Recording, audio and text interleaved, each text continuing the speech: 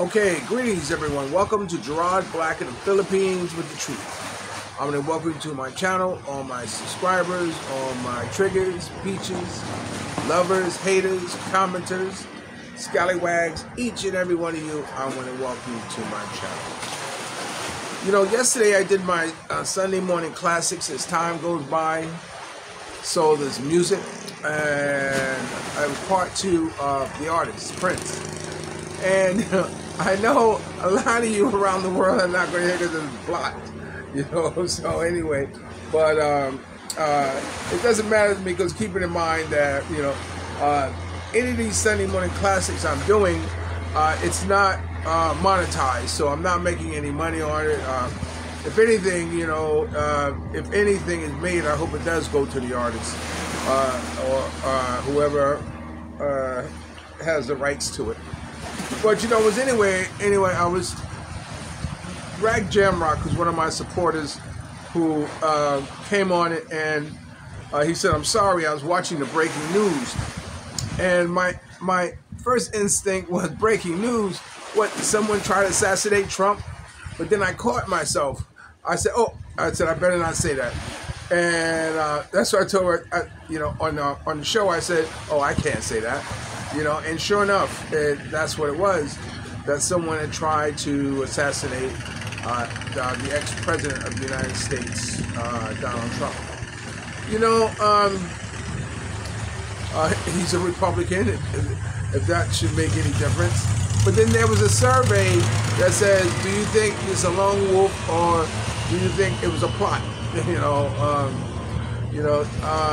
And I said a lone wolf, but then I start thinking about, well, you know, he got pretty close enough whereas that he could set up a shot to shoot the president.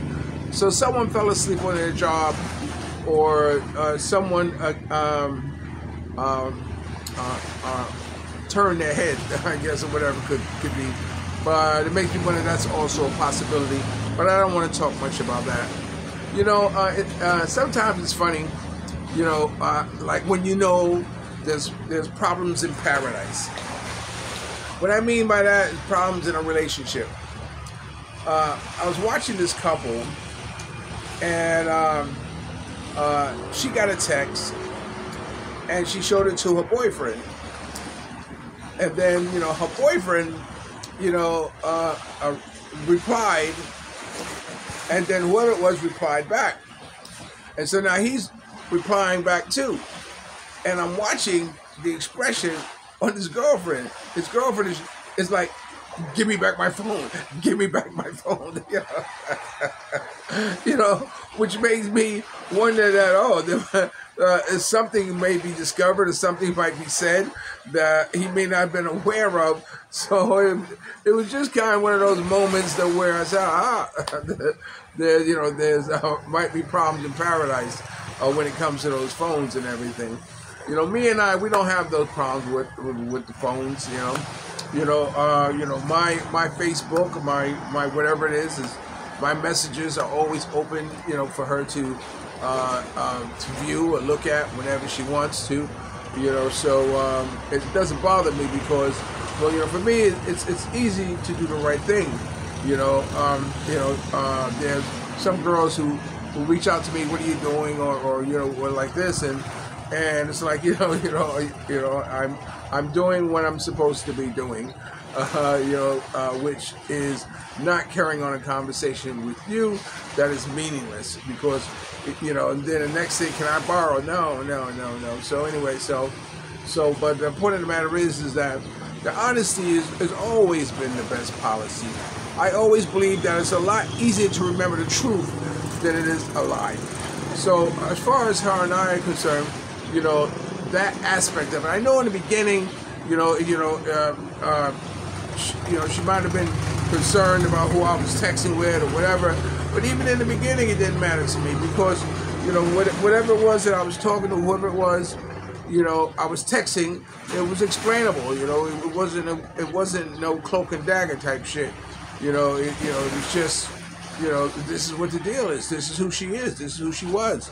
You know what I'm saying? Yeah, you know, so just let it go at that, you know. And, you know, I have to admit that sometimes it's see, I know women, you know, and it's just a lot easier to you know, to squash things, you know, before it even happens, you know.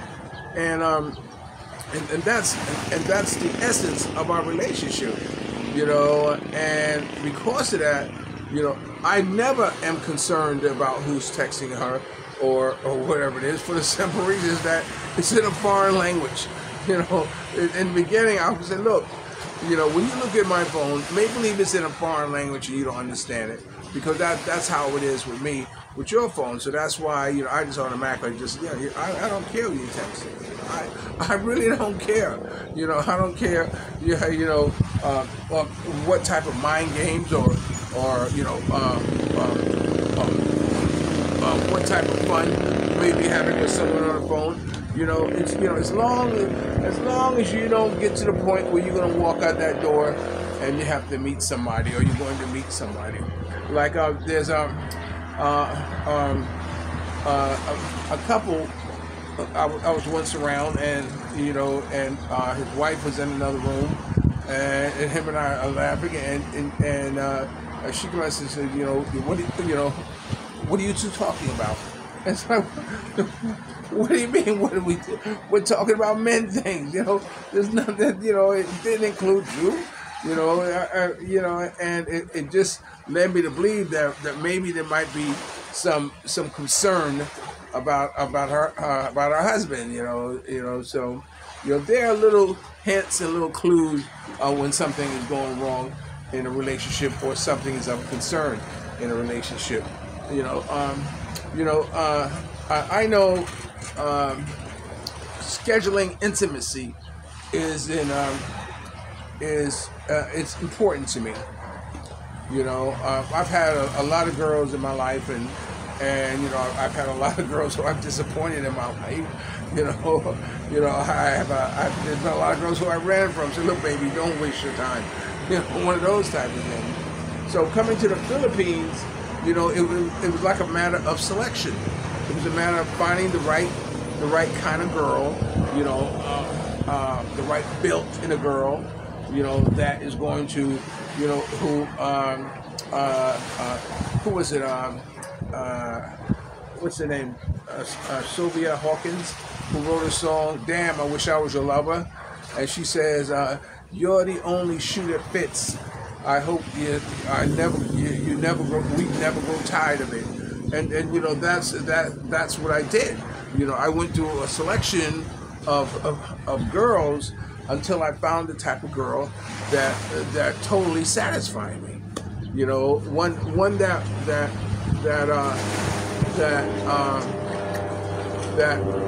arousement was not an issue, because, you know, I was satisfied, I was happy. And, you know, and now the thing about being in a relationship is that I know you don't think about it when you get into a relationship. Is schedule intimacy. Okay, look, we're gonna do it every Friday. We're gonna do it every Saturday. We're gonna do it like this or whatever, you know. And you know, my thing was that, you know, like I said, no 3 days should pass, you know, without having sex. You know, 4 maybe. You know, 4. You know, I start, you know, shaking. I start going through withdrawals, because that's how I want to live the last part of my life. You know, I want to live the last part of my life being sexually fulfilled. You know, and that's something that me and I have a contract with, and it's a contract that we both, you know. She asked me, no, I asked her, you know, what is it you like about me?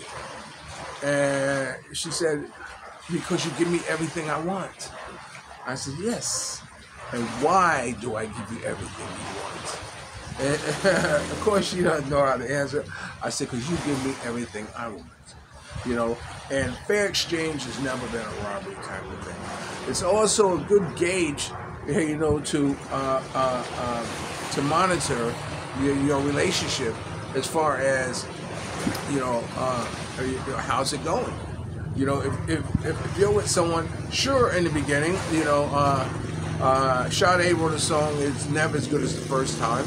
And, you know, over a period of time, you know, it kind of dwindles down, or fewer, or whatever, you know. I always said, if you show me the most beautiful girl in the world, and I will show you a guy who's tired of having sex with her, you know.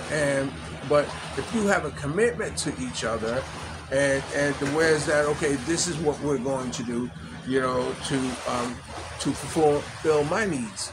I know when I was with my Ukrainian girl, we had an arrangement that she was absolutely, you know, unbelievable. You know, she knew her body so well that she knew when it was time when I could ejaculate inside of her. You know, and I never knew a woman like that. But we had agreement that I won't take Viagra as long as you never say no whenever I was in the mood, you know, and it worked out fine, you know. That was our arrangement, and that's what we did, you know. And having that type of arrangement with a woman is very rare, you know, because a lot of men don't think that far out in a relationship. That, you know, okay, you know, we got married. Yeah, remember when we used to do it, you know, 3 times a week or 4 times a week? Now we do it once a month. You know, that's because, you know, you didn't have an arrangement with her. You know, if you know, and like for me, the most easiest thing a woman can do is lay down on her back. You know what I'm saying, and give you 5 minutes, you know, or 10 minutes, or you know, or whatever. But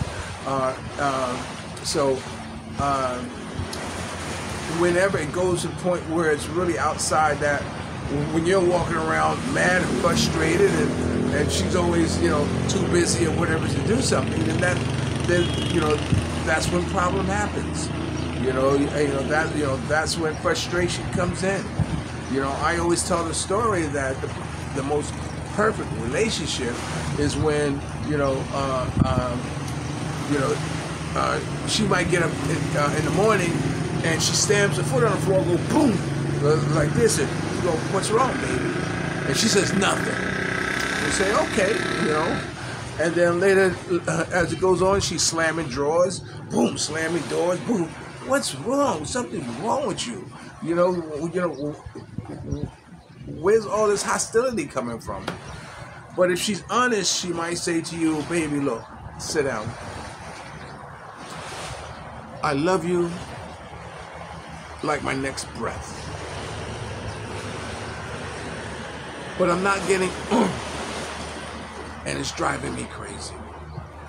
So you have to say, oh, okay. I understand. What do you want to do about it? Do you want to take your wedding ring off and go out for one night? Do you want to, you want me to come and we can get involved in something that where's that, can scratch that itch? What do you want to do about it? And then whatever it is that, she decides or you decide, at least she's bringing up, what is missing. There's something missing. There's something she's not getting, But the only problem with that is that one day you might get up. You might get up and slam your foot on the floor. You might get up and, slam the bedroom door, boom. And she might say, what's wrong? Why are you slamming the doors? And it's nothing. And then, you go to the day and he's dragging chairs across the floor.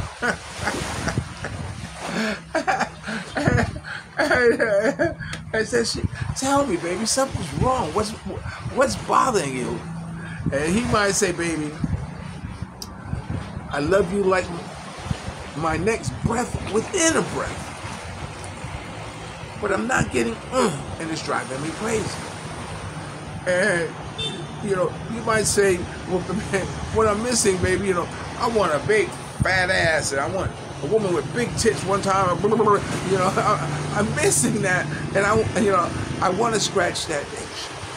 And then you make a decision on how you're going to scratch that itch. So this way you two can go on to your next 7-year itch. I remember I had this sister. This sister, her name was Cookie. I worked at Ford Motor Company. Cookie was the most baddest peach in the whole place. I mean, my God, Cookie was the shit. You know, she was like Cleopatra Jones. And I worked in trim, and she would put the back window on, and then I would be inside the car, and I would pull the string to make the suction of the rear window suck onto the frame of the car. And then she had this like glue that she would lean against the window and squirt it all around the window and seal it. So for 8 hours, all I did was look at them titties pressed up against the window like that. And man, it was wild. To make a long story short, Cookie and I ended up having a relationship. We ended up going out together. And it was such a mixed match that we couldn't tell people that we were going together. We always say that we were one another's cousin. And because people just couldn't believe it. You're going with him? You're doing him? Like that. But Cookie was so hot that whenever I made love to her, I would go in the bathroom first. And Lolo. If you don't know what Lolo means, I would go in the bathroom first and masturbate.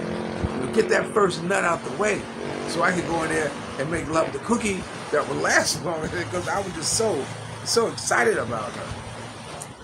But after we'd make love, she would sit on the end of the bed and she would just be shaking. And I wasn't stupid enough to know what was wrong with her. She still had that itch that had to be scratched, And so, we stayed together for a while, and I know she knew this one dude named Seymour that he was probably pounding her every now and then, something like this or whatever. But the way the relationship ended was because she had 2 teenage daughters, and her father, the kids, didn't want to take care of them no more and wanted her to take care of the kids. So she came to me and asked, Gerard, can my daughters live with us? I said, hell no. No, they can't live with us. Because I wasn't about to get mixed up or live with 3 girls like this. And so as a result, the relationship ended. And when it ended, I told her, what do you want? You want the car? I had a 72 Lincoln Continental Mark V, or she wanted the apartment. She chose the car. I kept the apartment. To make a long story short, 2 weeks later, I went to see her in Jersey City, and the car was up on blocks. I just put a new engine in it, so it broke my heart. But the point of the matter of what I'm saying is that, you have to have someone who's going to fulfill your needs, going to give you what you want, and as Prince said in one of his songs, when he says, I want someone, I don't want to be alone, I need someone that's going to do it till the job gets done. You know what I'm saying? And that's the beautiful thing about Mia.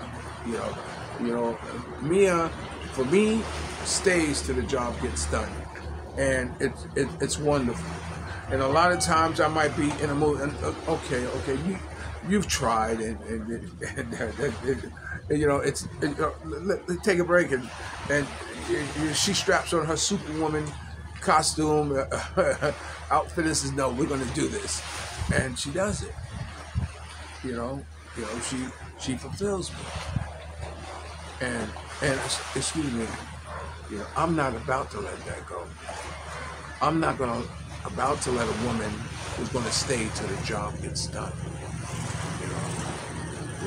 And believe you me, I've had a number of them that it won't work. So I know. And that's why I'm going to keep her. That's why I'm not going to let her go.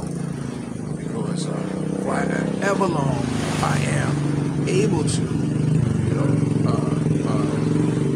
have sex, I'm going to have sex. And preferably with one woman. And I found that one woman. And I wish you the same. But believe you me, you need a contract. Get that contract. How often that you and her agree, to schedule that intimacy and stay on track. It's just that simple. Stay on track with your intimacy. All right, this is Gerard, Black in the Philippines with the truth. Remember, dreams are nothing more than plans away. Action never disrespect the ugly or fill someone up. And sometimes you're the only one to see it. And the best revenge in life is to live good. I'm living good today. I hope you are too. And if you're lucky enough to have a woman like Ali Woodson, former lead singer in Temptation One song, treat her like a lady. And ladies, if you're lucky enough to have a good man like me, make her feel like a king. And remember, never say no. And what other note? I posted a video on Saturday about a couple, that were having some hardship. This foreigner who was having a severe hardship, and I guess it got too personal.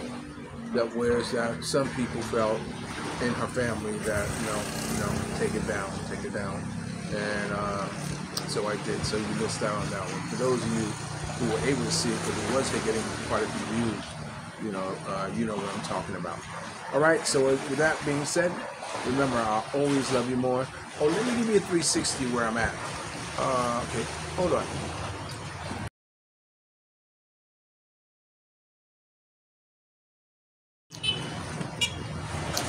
Yeah, I'm sitting in like a little gazebo. You can see the top of it there. But I'm sitting here by the water. You can see the water. That's Dumageddon down there. That's the Blue Hornet. And over there is, I think that's Apple Island. I don't know. No, that's City Hall. That's City Hall over there. And over there is Cebu. So let me give you a little 360 turn here. And you can see the community at where I'm at. Okay? So this is Gerard. I'll talk to you later. Love you like a love song, baby. Peace.